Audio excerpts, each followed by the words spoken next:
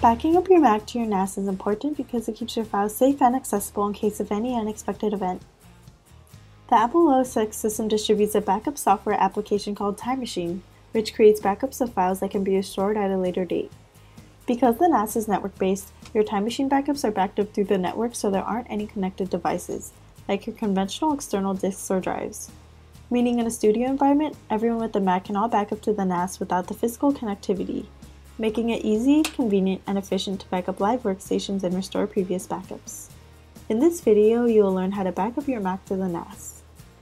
The NAS supports Time Machine for Mac OS X 10.5 or later for users to concurrently back up multiple Macs. By enabling this, the up-to-date stored files and settings on your Mac can automatically be backed up to your NAS or recovered at any time. First, you should log into your NAS with your username and user credentials.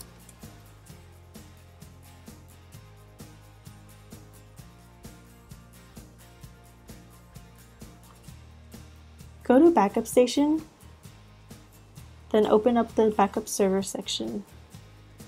Select Time Machine, then enable it. Enter a password for the Time Machine user, which is empty by default.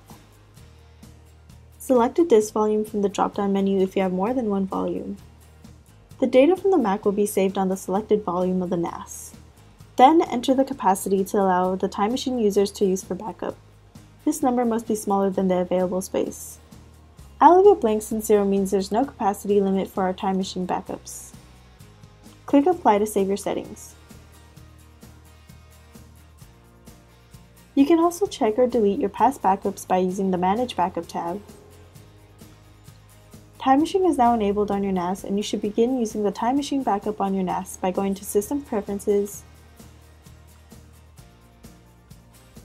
then opening the application. Click Select Disk, then select TM Backup on your NAS to use it for backup. If you are unable to find the disk, make sure that your Mac and the NAS are on the same network and that both have wired network connections. Enter the username Time Machine and the password you made to access the NAS. Then click Connect. Upon successful connection, the Time Machine on your Mac is switched to on. The available space for backup will be shown and the next backup will start in 2 minutes. Keep in mind that your first backup may take a long time depending on how many files you have. However, Time Machine backs up only the files that have changed since the previous backup, meaning that future backups will be a lot faster. Now, you'll know how to automatically back up your Mac data to the NAS by using Time Machine. If you want to learn about restoring your Mac through Time Machine, you can refer to QNP214 as a guide. Thank you for watching and be sure to check out some of our other videos. Bye!